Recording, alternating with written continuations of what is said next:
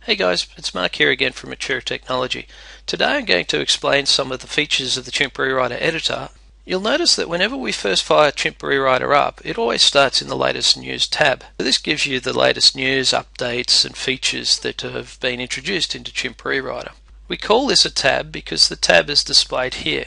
You'll also notice that it always opens a blank tab called New Document. So if we click on New Document, you'll see that the menu items change and other key features change as well. So let me explain the menus. So we have here what's called a ribbon menu. Now this menu contains features that are categorized into different menu items. Here I'm showing you the Edit menu. If I click here, you see the Rewrite menu, Tools menu, Help menu. You'll also notice that a number of the buttons are grey. This means that they're not active at this time. So in this instance, these buttons are not active because there's no text. So if I type here, this is text, we'll notice there that they've become active. To get help on what these buttons do, simply hover the cursor and leave it there for a second. Chimp will then display some text explaining what that feature does. So if we hover over there, we get more, and so on. This feature is available anywhere within Chimp Rewriter, making it very easy to see what each button and feature does. Within the editor, so we're in the new document editor here, you'll see that the screen is divided up into the editor pane. So this is where we type text and add substance to our documents. We have here the spin editor pane. So as we can see right now, we've got the variation builders selected. We can choose rapid rewrite, spin editor, or system log. So simply by clicking on these tabs down the bottom, we get the different editors. So here we have the word and phrase density pane. Over here we have the synonym selector, and then by clicking on here we get the project center. Notice that the project center is not displayed by default. We can display it by hovering over it, and then we can lock it in place by clicking this pin here. So this pins it into place, so it won't auto hide anymore. We can unpin it to auto hide it. Now notice that we can do that with any of these panes. So unpin that, select again, click the pin, locked in place. Select, click the pin, locked in place. Now a few other little features of the Chimp Rewriter editor. Here we have what's called a toolbar. So this contains special features or functions that are available to that item. So in this case the synonym selector. So again, hover over there to get help, replace all, replace, change force to lowercase and so on.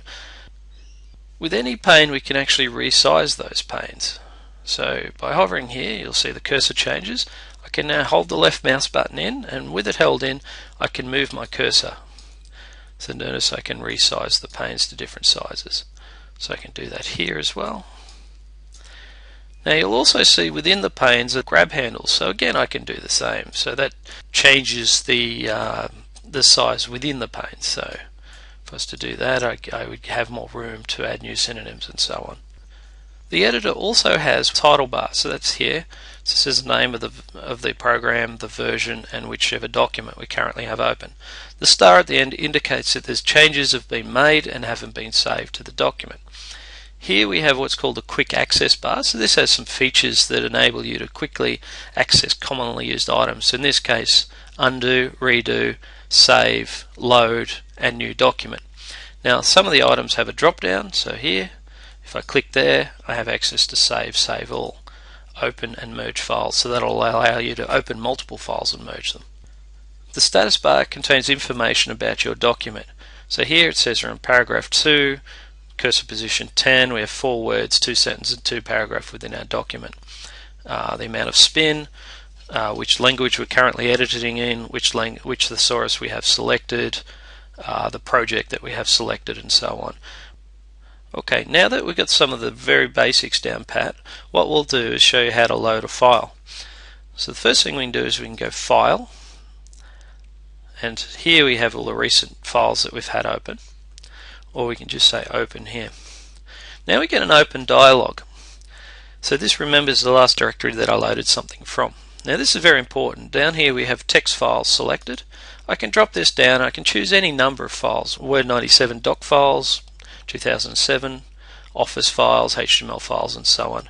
In this case I'm going to keep text files selected. Next thing you do is click the file that you want to load and click Open. So that'll actually open the file in the Chimp Rewriter editor. So this is the text file that I just loaded. Newly opened files will default to the Edit tab. Within the Edit menu, I can apply certain editing features such as bolding, underlining, creating lists, indenting, and so on. I can also set heading text, heading 1, heading 3. To change them, I can select normal again. I can undo any action that I've done, and I can redo actions as well.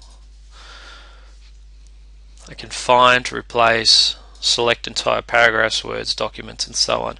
I can check the document for grammatical errors, and I can also check for spelling mistakes.